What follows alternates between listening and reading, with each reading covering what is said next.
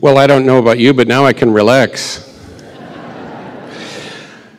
We come to the final item of the evening. It is a suite in 3 movements. I emphasize that because it's not typical to applaud after the first movement or the second. You just wait till the end. And I know that's kind of a no-brainer, except the first movement sounds like it's over. So do not be fooled. There's more to come. 3 movements. The title is kind of a curious one, but those who read the Psalms will know that often that's designated at the top of the Psalm to Asaph or to the chief musician. And I had the good fortune to work with many wonderful territorial leaders during my 38-year stint in Chicago. I told the Salvation Army I'd give them 3 years, and it just ended up a little longer than that. But during that 38 years, I really felt like Will Rogers. I never met a person I didn't like. I mean, it was just a great environment to work in. And certainly one of the great ones to work with was Commissioner Richard E. Holtz, the famous New York staff bandmaster and a publisher of so much Salvation Army music before any of the other territories were publishing anything. New York was publishing band journals and all kinds of things, and he was the guy behind it. So I rather worried when I heard he was going to be my leader because I thought, will he be an armchair bandmaster? Will he be saying, hey, you know, I would rather you play that march than this march? Or, you know, he was not that way at all. He was such an encourager. And there's so many times where he'd call me up to his office, and usually when the commissioner calls, your first thought is, what did I do wrong? And in fact, it wasn't anything like that. He just wanted to discuss ideas. He wanted to talk about music and where the Army music was going and who brought us this far. And it was so enlightening to me. So when it came time for his retirement, I was asked to write a piece in his honor. So I thought, well, if anyone is the chief musician in the Salvation Army, it's Richard E. Holtz. So hence the title. But then it was built around both Richard and Ruby, their 3 favorite songs. The first one, I was told, was Qumranda, to which we associate the words, Guide me, O thou great Jehovah. So I started off on that first movement and writing it. And when I got all done with it, I thought, well, I always do this. I go to the tune book to just make sure I got every note in the tune correct. You know, I had the wrong tune. It's supposed to go, guide me, oh, thou great Jehovah. That's not the way this one goes. And it was 2 o'clock in the morning. I looked over that score and I said aloud, Commissioner Holtz, you have a new favorite tune. Because there's no way I can change this. But the words still associate. So you'll hear this introit based on Guide Me, O Thou Great Jehovah. But one I did get right was Evangeline Booth's lovely song, I Bring Thee All. Beautiful, beautiful text. And that's the second movement, which is entitled Sacrifice. And then the third movement is based on his absolute favorite tune, which we know of as Boston. Bandsmen know this as Boston in the tune book, but you would know it better as When I Survey the Wondrous Cross on which the Prince of Glory died. That great text of Isaac Watts. And so the final movement is all based in some way on the tune Boston and that thought. So we bring this to you in 3 movements. It was quite a wonderful evening when we surprised him with this piece.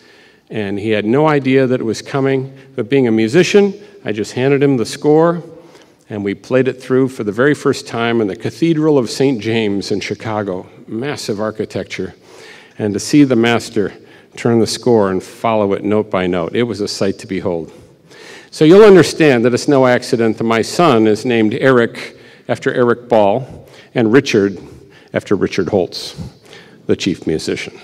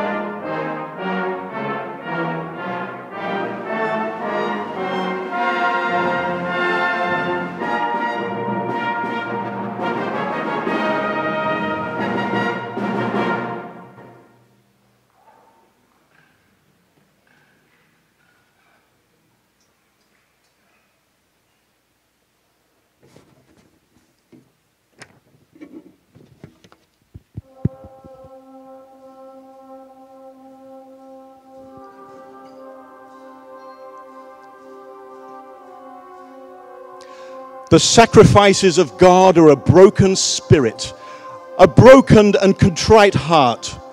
O God, thou wilt not despise. I bring thee all my sins. None can forgive but thee. I bring thee all.